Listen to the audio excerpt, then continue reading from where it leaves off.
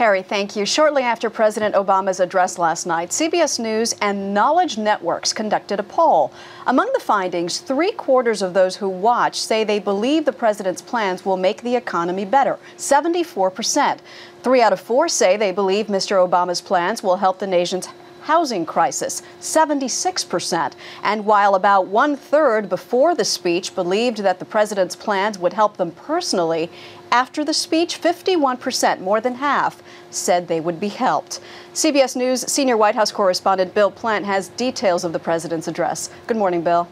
Morning to you, Maggie. The president was speaking to Congress, but also over their heads to a nation deeply concerned by the troubled economy and hard times. He promised an ambitious agenda. He called for shared sacrifice, and he said there would be better times ahead. We will rebuild, we will recover, and the United States of America will emerge stronger than before. The president called his $729 billion recovery plan and his mortgage refinancing program the first steps toward helping strapped consumers.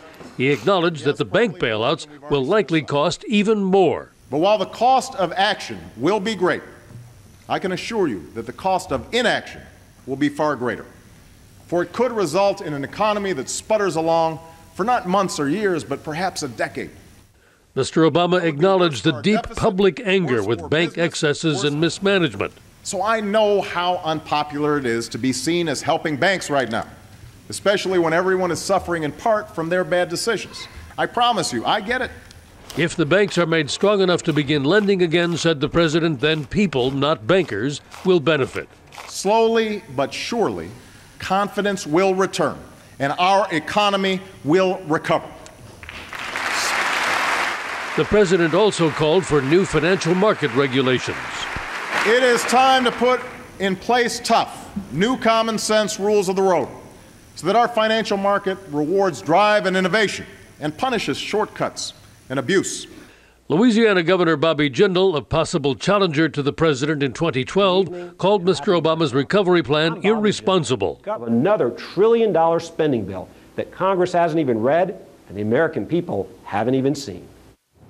The president said, too, that his budget, which is coming tomorrow, would outline new expenditures for renewable energy and for other primary purposes that he has, such as education and health care. He's also expected to announce today his third choice for Commerce Secretary.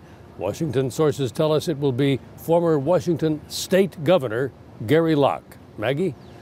Let's see if the third time's the charm. Bill Plante. Thank you, Bill.